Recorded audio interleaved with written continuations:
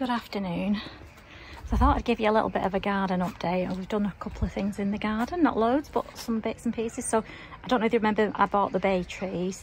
Well, they're now planted, and these lovely planters from B&Q were £22 on special offer. I was really pleased with those because I couldn't see any for less than 40 other than these. They were all on a big pallet together. Whether they've still got them, I'm not sure, but yeah, I think they look pretty cute at the front door. Hopefully they'll sort of perk up now and fill out a little bit.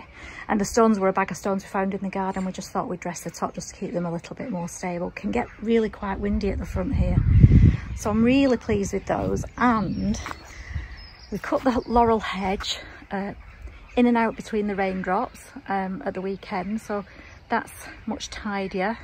And 3 green bags you can see are full of laurel hedge cuttings, so I've got to go to the tip with those.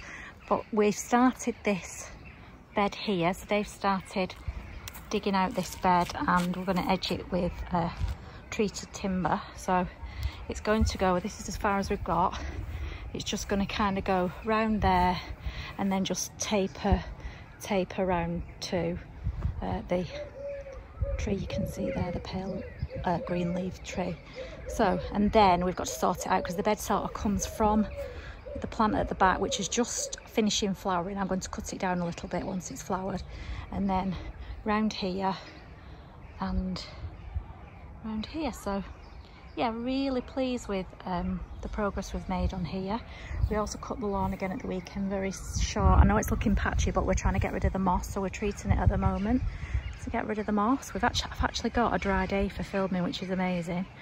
I've been trying to get, well, we have been out in the garden. We've just been braving the weather, but yesterday it took us about 6 hours to do a 2-hour job because we were in and out for every few minutes.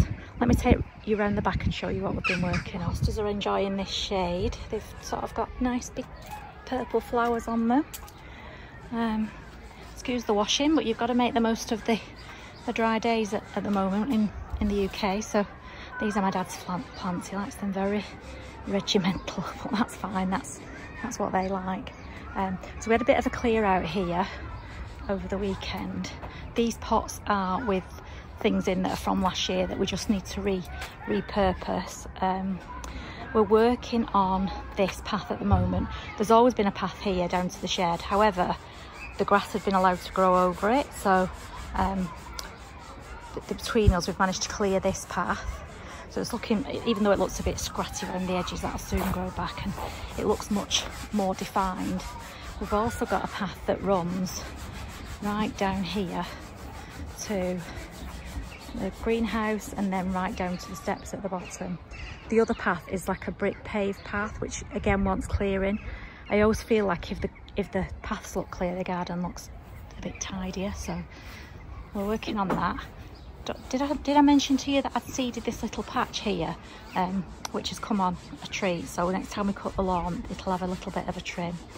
So I'm really pleased with that. And we've done some more bits and pieces here. So we've moved this little wooden, it looks like a beehive, it's not, it's a compost bin. So we've popped that round the back, and we had one of the old chimneys which is locally from here. It's broken at the back, but we didn't want to throw it away, so we've found this fern in another bit of the garden and potted it in there. So quite like the effect actually. It looks like a tree fern without the cost. It was free. This plant obviously likes it here because even though it's got a tiny little bit of slug damage, it's produced this gorgeous little blue flower, which I'm really pleased with. So yeah, the plants are seeming to like it here. We're really pleased with this bed because we created it from nothing. It really didn't cost anything to create. They were all pots that we had, all plants that we had already, or we moved from different parts of the garden. And then we bought these at the weekend. I just could not resist. I love a gerber, and I couldn't resist this lovely bright pink and yellow. So these 2 pots were the blue ones that were around the front, if you remember, and we just got rid of the bits that were in there and potted these. I thought they'd be a nice pop of colour against this brown greenhouse. And then round this side, I don't know whether you remember, but we had this little plant at the other side, so we've moved it here. And this again was a pot we already had, and we planted this in. I can't remember that. I am terrible for remembering names of flowers. I'm sure you're all shouting at the screen. I'll have to ask my husband what the name of this is, but we want this to sort of tumble down, and I quite like the fact that it's a bit battered and a bit worn. I quite enjoy that. So we tidied up this bit at the weekend as well, and we cut the trees that lead onto the school. Sorry if it's noisy this afternoon, if you can hear the school. I think it might be the sports day before they break up. So yeah, we cut the trees right up along behind the greenhouse and down to that corner. So that's had a bit of a tidy. And then let me show you this. Sorry, I'm trying not to make anybody feel sick. I found this around the back of the greenhouse, full of mould and rust and all sorts. I've given it a really good clean, and I've potted what's the name of this one?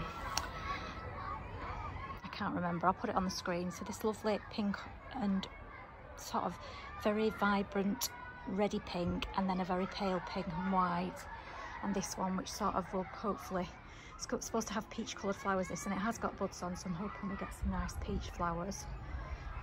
Just love these old sort of metal containers, and they're, I don't know if you've ever tried to buy them, but they're really, really expensive. And also this bed, which we only created this year with all these purples, is looking really pretty. We also put some forest bark down there just to keep the weeds at bay. So yeah, we've been busy. So I'm going to carry on with my steps now. The technique is that Dave cuts round them, and then I pull the excess grass from around the edges. So that'll be one completely cleared, and then next time I'm in the garden, I think I'll tackle the bit down to the greenhouse. So yeah, just a quick garden update. It's very much a work in progress, but we are getting there. The plan for this area is to build some raised planters so that I don't have to kneel down. I think anything new we create are going to be raised because I really struggle to get down to anything. So this will come out. We inherited this sort of box, that will come out, and Dave's going to build. We've looked at the price of ready-made planters, and we're definitely building our own because they're just far too expensive. These posts that are here are cemented in. We were going to remove them, but they're cemented in. So the plan is to use them, but what we're going to do is, as you know, we're clearing this bit that you can see down here with the green bag, and the fretwork at the back, we're going to repurpose that and use it up the side here, so that I can, if I do grow some clematis or some sweet peas, or if I might want to grow vegetables up it, we can reuse that there. So yeah, just a quick garden update. Hope you're all doing well. Thought I'd pop on and do this while I was out here. Dave's busy putting electric in the shed at the moment, so we can have a couple of chest freezers out here, which will be really handy. And that little box is a project to finish off my daughter's bathroom, so it's all happening. Lots going on. So thanks for watching, hope you enjoyed, and I'll see you in the next one. Bye for now.